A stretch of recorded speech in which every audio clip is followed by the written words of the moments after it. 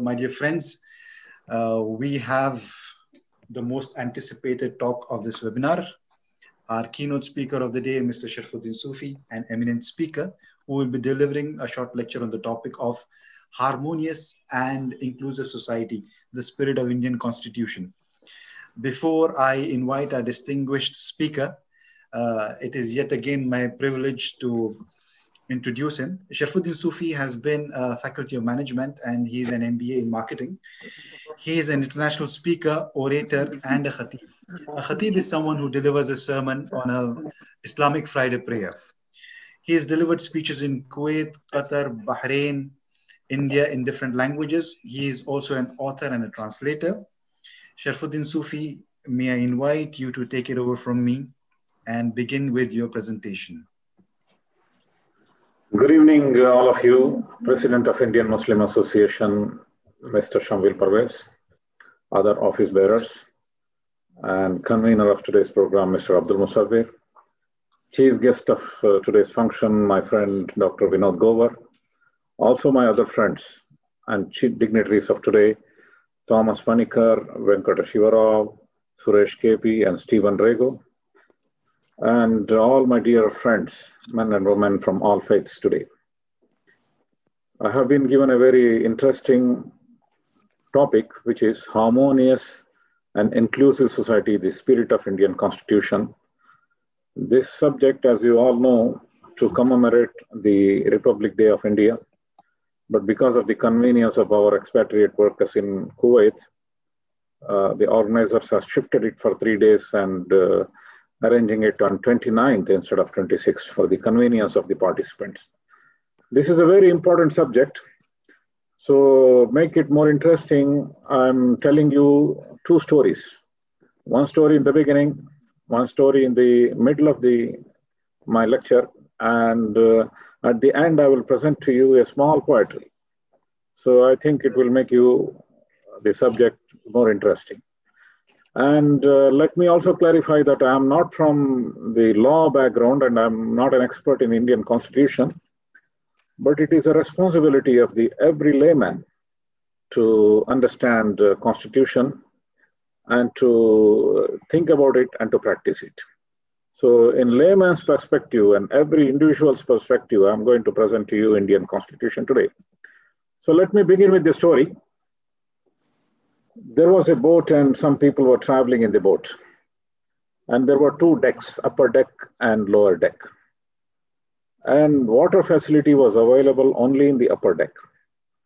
So people, whenever they wanted to get their water, they were supposed to go to the upper deck. After some time, they got fed up. They said, why can't we have our own water in our lower deck? They said, let's make a hole in the ship, in a boat, so that we can get our, then some people went and complained to the people upper deck. They said, some people are trying to make a hole in the boat. And by this foolishness, they think that they can get water by themselves. So gentlemen, some of them, they said in the upper deck, let them do whatever they want. It's their botheration. Why should we bother about it? We have our water anyway. Let them do whatever they want. So what happens in this case, if anyone makes hole in the boat, the whole boat ultimately will sink. So it is the responsibility of everybody who are on board to prevent them from harming the boat or making a hole, because ultimately it sinks the whole boat and everybody on board will sink. So this example is given actually by Prophet Muhammad, peace be upon him, in one of the sayings, highlighting the responsibilities towards the society, social engagement towards the society. So we all should have a social engagement towards the society. Indian Constitution is our guiding force, as many of our speakers said.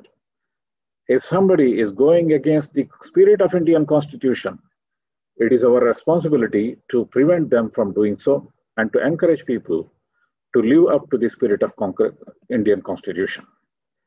Let me give a brief introduction of founding father of Dr. Ambedkar as well, who is the father of our great Indian Constitution. It is our luck that we have such a personality, Dr. Ambedkar, He was not the only person anyway. There are hundreds of people. They were part of this formation of the Constitution, led by Dr. B.R. Ambedkar. You all know his name. He is Bhimrao Ramji Ambedkar. And he had a very humble background, and he had experienced a lot of bias and discrimination as a young person because he was from the untouchable community. So when a person of this background comes and forms the Constitution, naturally there will be more emphasis for the equality and for the opportunity for everybody. So this is the good thing. And he envisioned as India for all instead of only a privileged class. So this is the important thing, that he made sure that India will have a privilege for everybody, will have an opportunity for everybody, or no discrimination or extra privilege based on religion, caste, or language. So this is another thing which is ensured in the Constitution. Also, we can see some of the other salient features of Indian Constitution, which we all should remember every time, and we should always preach each other these things, and to ensure that these qualities are always prevailed. And the Indian Constitution came into existence after studying almost 60 other constitutions of the world, and best elements of these constitutions are adopted. And this was also a vision of Gandhiji always. His beautiful statement, I think even I have quoted it in many of my lectures. He said, "I don't want my home to be walled from all sides and my windows to be stuffed. Let free and soothing air come from every direction to my home." This was the vision of Gandhiji. So in Constitution also, this vision is adopted by Dr. Ambedkar, that he took best things from many constitutions after studying 60 constitutions of various countries. So you can say that Constitution of India is probably one of the best constitutions in the world. So one of the things highlighted in this Constitution is unity in diversity. And India, to avoid the threat of disintegration of India. And India, you can see, is a very diverse country.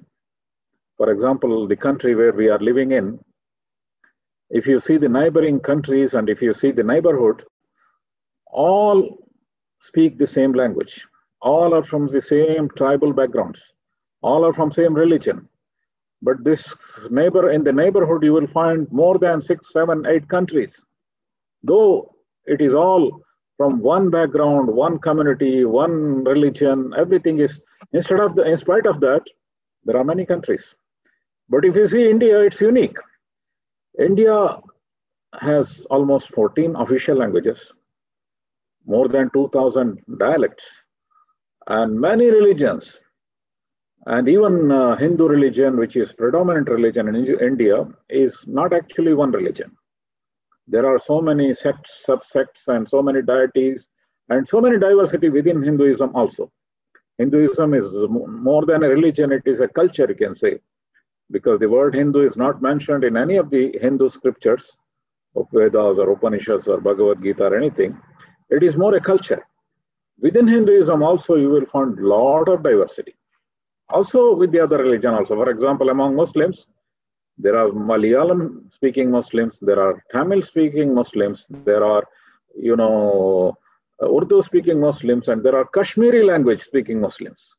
So there are diversity within Muslims as well, within Hindus as well, among Christians as well. So you can see very, huge diversity in India, many languages, many cultures, but it is one country. And this is ensured through the great concept of unity in diversity. And also we can see that since Ambedkar is from the background of untouchability, untouchability is prohibited in Indian Constitution. You can say that to great extent we have achieved this, though there are definitely traces of untouchability is found in many parts of the country. But still, you can say that through the Indian Constitution, we have achieved it to the great extent. Also, any kind of discrimination based on religion, race, sex, or place of birth is also prohibited. So this is also India is one, and India has, conquered all these kind of evils through the great message and implementation of the great constitutional spirit. And these are some of the important things. And also Indian Constitution advocates an egalitarian society. What is egalitarian means? A society with equal opportunity based on justice, equality, liberty, and secularism. As some of our speakers also highlighted, secularism is added to the preamble through the amendment. It was not there initially. But if you see, secularism was explained in the Constitution, and the spirit of Indian Constitution was always secular. But the word secularism did not, was not there in the preamble, because there is different forms of secularism. Western secularism is different than secularism we understand in India. In some form of secularism, there is no appreciation towards religion. But India secularism is different. Indian Constitution has Article number 25, which guarantees freedom of religion, and Article number 26, which guarantees freedom for management of religious affairs. So every religion is respected. There is a freedom to practice religion. There is a freedom to propagate religion. There is a freedom to, have a faith in any religion or to change any religion. All this, and to manage religious affairs. This freedom is there in India. So Indian Constitution is always secular. These are the great values of Indian Constitution. Also, you can see in the preamble of Indian Constitution, so many things are mentioned, which is highlighting and ensuring that we have a free, democratic, and progressive society. It says, we the people of India, having solemnly resolved to constitute India into a sovereign, socialist, secular, democratic Republic of India, and to secure all its citizens justice, which is social, economic, and political justice, liberty of thought, expression, belief, faith, and worship, equality of status and opportunity, and to promote among them all fraternity, assuring the dignity of the individual and unity and integrity of the nation. You can see that it encompasses everything. And it makes sure that India is a great nation. Also, you can see that there are some artworks in Indian Constitution. For example, in the part 3rd of Indian Constitution, this is the original picture, which talks about fundamental rights. And many of you know what this picture is about. This picture is of Rama, Sita, and Lakshman. And this is particularly added, and this picture is added based on certain meanings.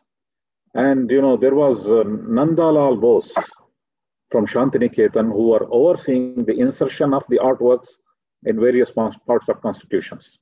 And here, particularly in the fundamental rights, the picture of Rama, Sita, and Lakshman is added because you can see that the Rama, Sri Rama in Indian tradition is depicted as an impartial and generous person. And Ramarajya means a just and impartial rule giving equal rights to all. Also Sri Ram, he befriended Nishadraj, a person from lower caste. And also he accepted semi-eaten fruit from tribal woman Shabari. And also he said, I am bound to practice Raj Dharma, which means a just rule without partiality and discrimination. This is what, Rama has a great symbol of, Ram, Maryada Purushottama. We add when we say Rama. Rama means it's a generous person and he's a just person. So, but, this is again, today, how we understand Rama is different. Sometimes, people use religion for different things. For example, there were so many incidents of lynching happened in India.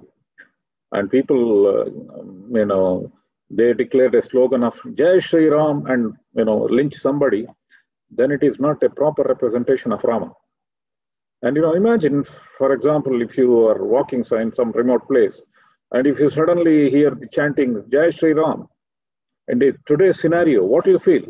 Will you feel secure? Will you feel peace? If not, then it's not a proper religion. And this is not only, I'm talking about one religion. Sometimes people use word Allahu Akbar for wrong things. You know, when you have a society where Allahu Akbar and Jai Shri Ram and any kind of this kind of slogans ensure peace, and people feel that I am in a secure area, then it is a proper following and understanding of the religion. So this is how, in this artwork also, Rama is highlighted in this way.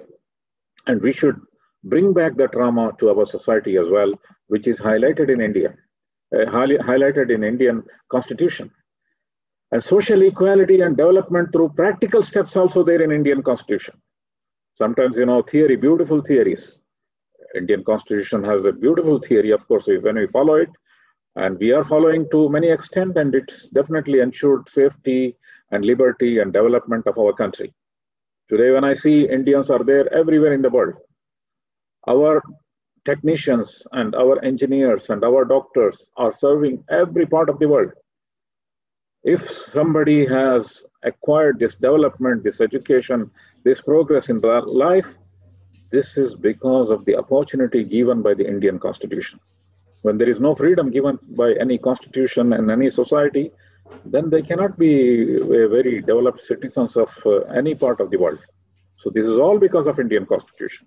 Also, some of the practical steps is reservation to the scheduled caste and scheduled tribe. This also helped a lot. And reservation to the SCBC, socially and economically backward classes. And linguistic and religious minorities. Many people, and there are, when you say religious and linguistic minorities, it is not only Muslims or Christians. You will find, for example, Manipal Institute is a very famous institute for medical and engineering studies. They are Konkani speaking religious minorities. They are Brahmins, upper caste Brahmins. It is owned by upper caste Brahmins. But there is a privilege and special status for Konkani speaking linguistic minority because their language is Konkani. So many upper caste Brahmins get free seat there in the Manipal institution because of the religious and linguistic minority. So this is, you know, a kind of assurance. I would say that if in India there is an appropriate representation based on religion and other divisions, then it will be more safe and people will feel more, a kind of confidence will be developed. So based on the religion, based on ethnicity, and based on all these divisions, there should be proportional representation. This may be a more beautiful idea of India. And if this happens, India will be definitely more prosperous. And equality and liberty and fraternity and religious freedom, all these are ensured in Indian Constitution. It is given in Indian Constitution, and this made our country a great country. And in today's situation, if you see, Constitution is harbinger of social change, but reality is battle is half won. Whatever said in the Constitution, we have achieved a lot, but we are still, there are a lot of things to achieve, a lot of things are not achieved yet. There are a lot of things to be achieved. That's why on the day of Republic Day, we as a layman of India, common citizens of India, should always make sure that we will enshrine these qualities within our life.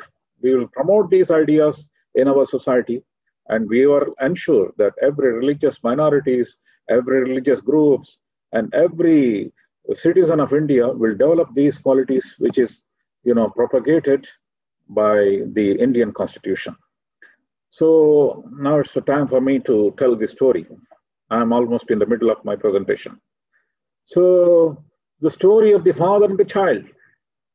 When you say India, India is not, India means not only the borders of the country. India means not only the rivers of the country. India is not Ganges or, you know, Himalaya. India ultimately means Indians, human beings. So ultimately, you know, the benefit of the Constitution should reach the common Indian. And common Indian should enshrine these qualities, to adopt these qualities and change himself. So the story says that father comes home in the evening after a whole day work. And usually many of you are fathers. We can see that our children, one of our child who is growing, maybe 10-year-old, 11-year-old, 12-year-old, he will come near and say, "Oh, father, how was the day?" And he comes with so many demands, so many questions.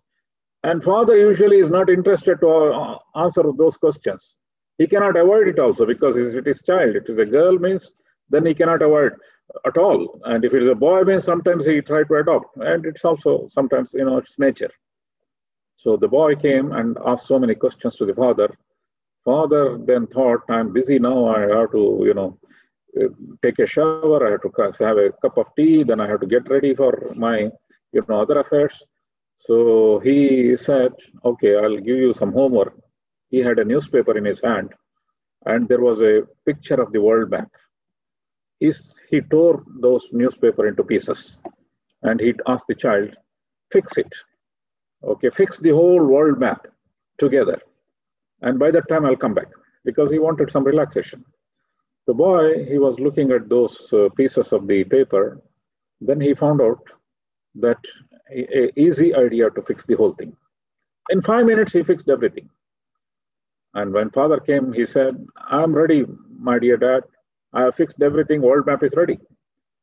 Father was astonished. This young boy, he is not well aware of geography. How could he fix it? Boy said, there was a picture of a man behind this man. And I know how to fix the man. Head, then shoulders, then limbs, then stomach, then legs, then feet. Fixed everything and turned the paper, and it was exactly the whole world map. And father said, the great moral of the story is, when the man is set right, the whole world is set right. So India will become great when all Indians adopt these constitutional values. So this is the great message of the story. Continuing with the subject, welfare of the people is also part of every belief. India is a country of many religions. For example, Hindu religion says, Shubhamastu Nityam, Loka Samastha Sukhino Bhavantu, Om Shanti Shanti Shanti. So this is the Hindu philosophy, or Sarve Jana Sukhino Bhavantu. So like that, there are so many status. What is Sarve Jana Sukhino Bhavantu means? Let all people live in happiness. So it's like, what a great message. And Subhamastu Nityam, let good things happen every day. Loka Samastha Sukhino Bhavantu, let the whole world live in happiness. Great message of Hinduism. So real Hindu is one who ensures that happiness is not only for me, happiness is for there in all our neighborhood. This is the great message of Hinduism. Also, it is there in the Bible. It says, the one who blesses others is abundantly blessed. Those who help others are helped. It's in Proverbs, chapter 11, verse 25. There are so many other biblical verses also. You will find similar quotations, many quotations from Quran as well. It says, chapter number 3, verse number 111, it says, Kuntum khayra ummatin. You are the best community. Ukhrijat linnas, rise for the good of the mankind. Ta'maruna bil ma'rufi wa tanhauna anil munkar wa tu'minuna billah. Means you enjoin good and forbid evil and believe in God.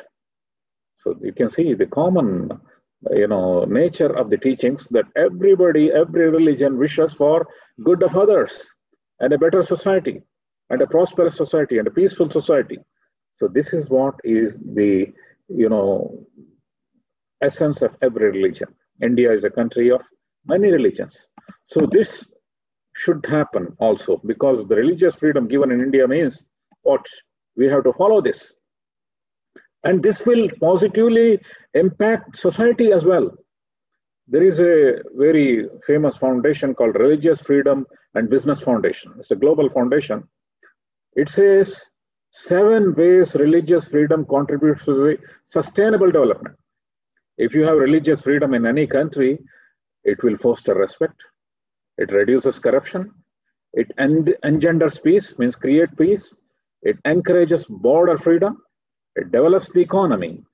It overcomes the over-regulation. You need not have to over-regulate, because when people are good, people are there, there will be less corruption. And also it multiplies trust. Important thing is, when you follow religion, when you are religious people, as per this foundation and as per the statistics, there are so many statistics. When there is religious freedom, when there is, a kind of peace in the society, then there will be definitely a positive impact on economy and development and GDP and everything. Today, our GDP is going down. One of the factors is mistrust and lack of understanding and lack of religious harmony. These things directly impact the economy. So I have so many examples to quote. I don't want to quote all those things. That's why facts based on the statistical study is what? Countries with lower level of religious hostility and government restriction on religion are ranked higher in primary education and health. This is the global statistics. If you have more religious freedom and more religious practice, then there will be more primary education and health. Technical training and higher education, technologies and technological readiness, innovation, communication and transport infrastructure, market efficiency, business sophistication, financial market development, labor efficiency, and wealth creation. All these are there. So the religious freedom and practice of religion and a peaceful coexistence of religions will have a big positive impact in every society. And this is very much required in India because we are a country of multiple religions. So this is very important. And what are some of the threats against the constitutional spirit we are facing in India? Or generally, what is some of the threats? And these threats are also there in India. Wherever this is there, these are the threats against the progressive society, and our constitution ensures so many things.